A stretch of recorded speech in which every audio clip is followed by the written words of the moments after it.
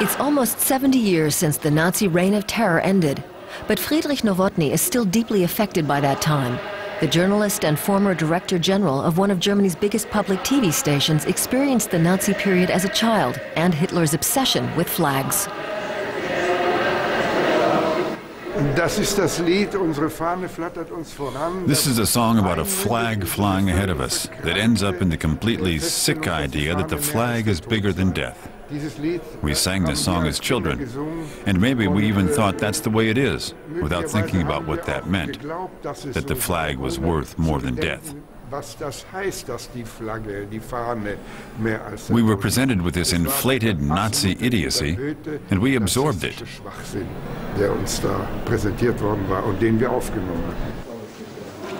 Whether it was the cult of the flag or baking forms with engraved SS runes, experiences with symbols during the Third Reich shaped people's perceptions of flags and the national anthem during the post-war period.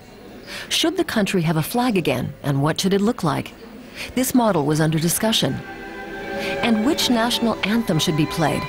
That was a source of controversy for a long time. In post-war Germany, the thought of national symbols provoked disgust in many people, as it did with Friedrich Nowotny. Allergic. My reaction in the face of national symbols after 1945 was allergic. Thank God there weren't any at the beginning. We were an occupied country. The occupiers flew their own flags. I remember there were minesweeping boats with German crews in the North and Baltic Seas. They had to carry markings, so they wore some international symbol or the other because they didn't have their own flag. We were hung up about it. The Brandenburg Gate was a crossing point between East and West before the wall. It also features in the exhibition Flying the Flag in Germany's former capital, Bonn. The East German regime was less reserved about banners and anthems, but there was rarely heartfelt patriotism. It was dictated by the state. The state kept control of everybody. That went for small children as well as adults working for a living. The symbols of statehood certainly played a much larger role than they did in the liberal-leaning West.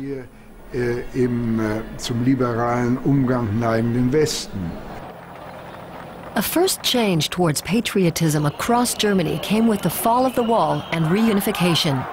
Demonstrators in East Germany demanded unity and freedom. Their flag was the black, red, and gold without the communist symbols. The protests led to success. 17 years later, a united Germany was awash with national flags. Germany hosted the 2006 World Cup. The mood was easygoing, and people flew the black, red, and gold without any hang-ups.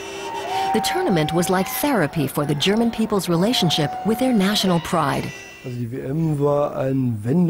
the World Cup, people were very worried that Germans would go too far, that patriotism would turn into this ugly image of being German, that patriotism would awaken the old evil fanaticism. But the experience of the World Cup was uplifting and liberating. Germans celebrated, they let themselves go. They were passionate, but at the same time charming hosts. Nothing bad happened. The world applauded. A huge burden was lifted, and now people can actually do that again. Let themselves go and celebrate.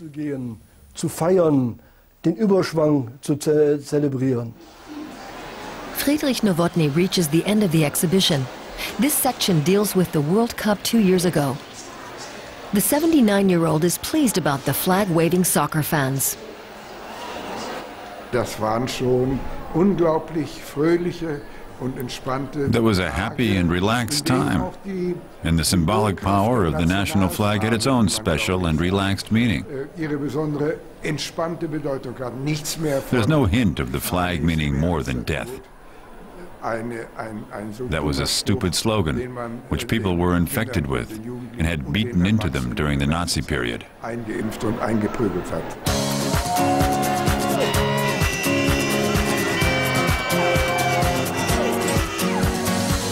So the flag can fly proudly again.